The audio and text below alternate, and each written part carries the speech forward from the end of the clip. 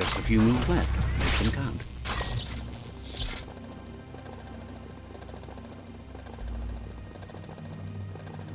There are few records of the chain of events that led to the big apocalypse eons ago, but it's clear the world wasn't prepared for how recklessly the Toxanol Corporation would make its mark on the world. Their rare earth mining and nuclear industries generated tons of waste, and without consideration for the future, they dumped it all in landfills until they ran out of space. That's when they made the big mistake.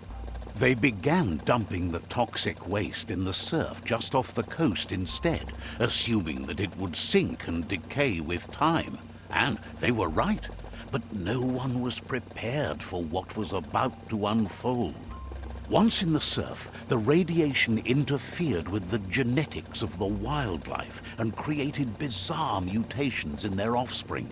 It had an inconceivable impact on biodiversity and the entire ecosystem.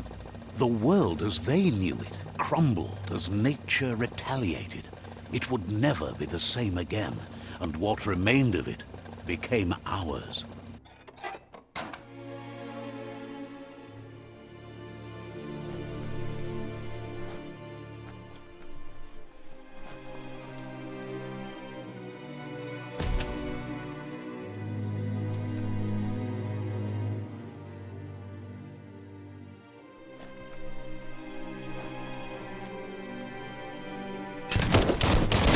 Spark metal going pew-pew is never a good thing.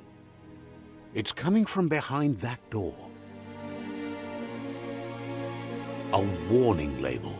The box looks like a potential brain melt.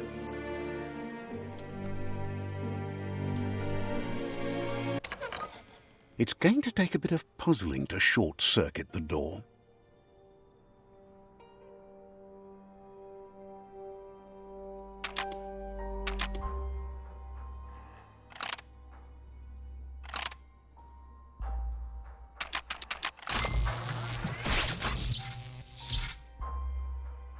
There you go.